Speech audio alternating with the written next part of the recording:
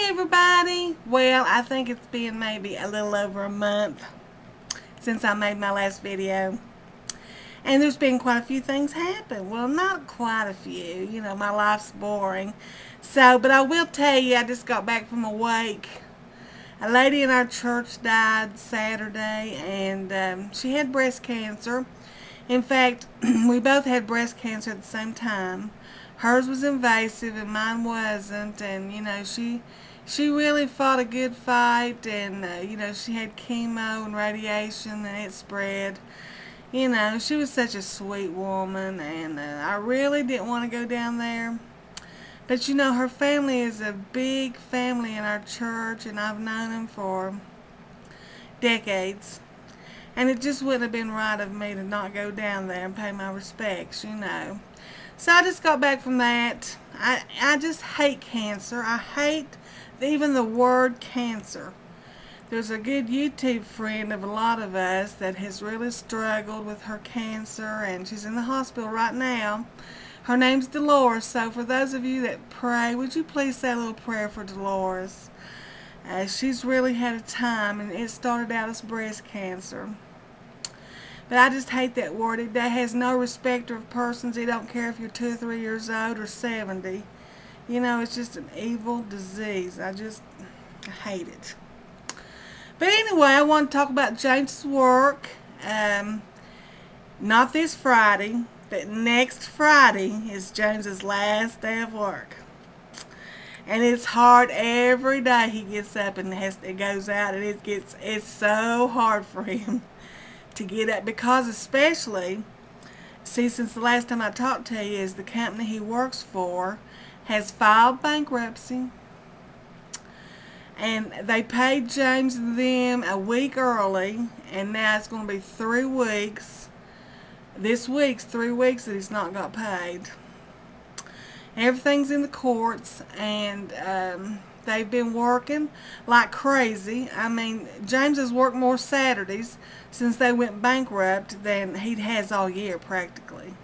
And it's mandatory overtime, which, you know, I don't like James working overtime. It's so hard for him just to go out every day and work a shift, you know, much less have to get up on a Saturday and go out and work, you know. But he says he'll survive, and, you know, but it is so hard on him. And you know, if the company going bankrupt, it's gonna affect our insurance and just the coal industry as a whole. Everybody's went bankrupt, and you know, I could go off on a tangent about that. How, you know, we've been left in the dust by the government. That was all their plan.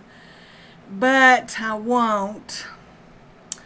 But you know, James doesn't know. He knows that he'll get some of his pension, but he doesn't know how much, because they're thinking about dropping their pensions because they don't have enough money in the fund. And especially with these companies going bankrupt, what they're doing is they're going to court, and they're trying their best to have the judge throw out these promises they made.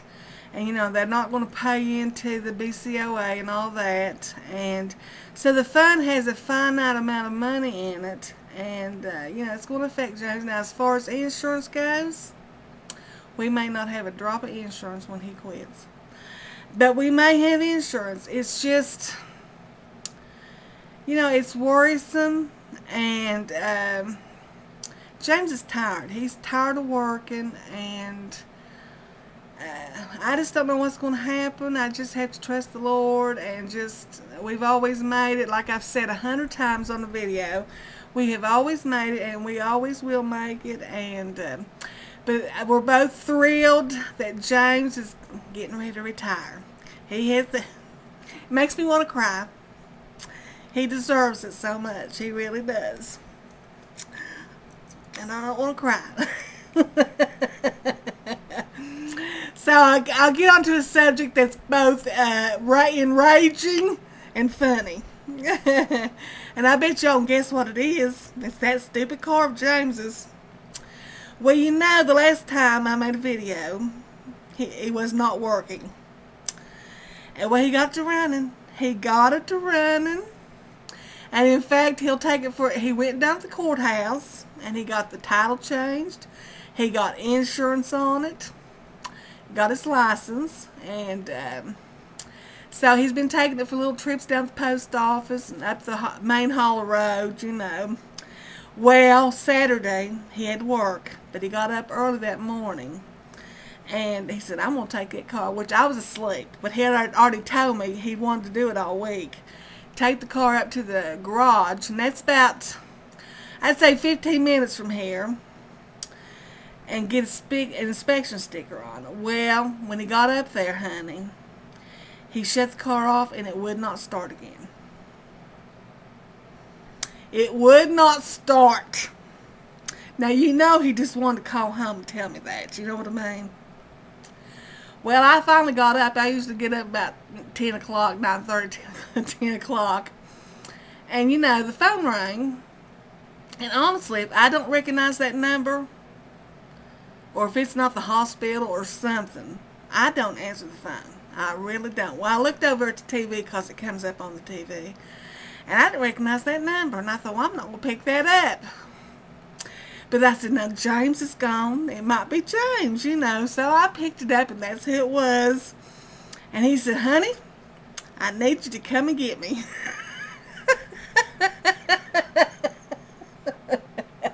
Now, you know he wanted to make that phone call. He'd already called the wrecker. And by the time I got up there, the wrecker was already hooked the car up, and he could have rode home. You know, he thought maybe I wouldn't come and get him. But I did. I went and got him. And, you know, he just looked at me, and I didn't say a word. And, you know, he knew I was upset. That stinking car. I hate that thing. I hate it. I do. I hate it. But anyway, the wrecker followed us home, and honey, the wrecker pulled up, and that my Jeep had went back into the garage for a day or two. Well, he backed it up in the driveway, and honey pushed it right into the garage. And there it sat. I don't think James has went out there to work on it, but he will once he retires. You know, he told me, he said, I just don't have time to go out there and pity-pat at it for an hour or two before I go to work, and he doesn't. He don't want to anyway. So, yeah, that's just another $85 that I've added to the total of that money pit out there. But he'll get it running. There's something. He got it running. He changed fuses in it and did wires, and it got to running. But James says it seems like when it heats up or gets going real good, it don't want to restart once you stop it. I don't know. But anyway, honey, my son, he had this genealogy. It's not genealogy. It is genetic, maybe, DNA.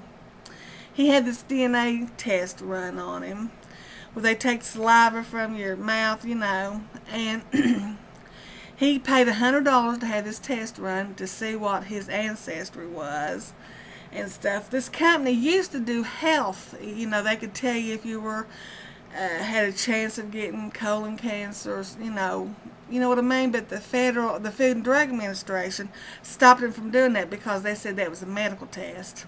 But so they still do the DNA and genes and all that, you know. Well, it come back that James's side of the family didn't have any royalty in it, or and it's a real young bloodline. Excuse me. Now, I don't know much about genetics and stuff like that, and I know some Christians believe that humans have only been here 6,000 years, but, you know, if you've got any sense about you at all, you know that's not true. But anyway, James's bloodline went back like 18,000 years. They could trace it back to 18,000 years. Mine went back like 80,000 years. And it told that Marie Antoinette and Napoleon and Prince Philip of England, all of them was in my bloodline, you know. So all day that day, every time I'd look at James, I'd say, commoner. You know. Yeah, I teased him all day that day. And even my bloodline supposedly goes all the way back to St. Luke of the Bible. You know.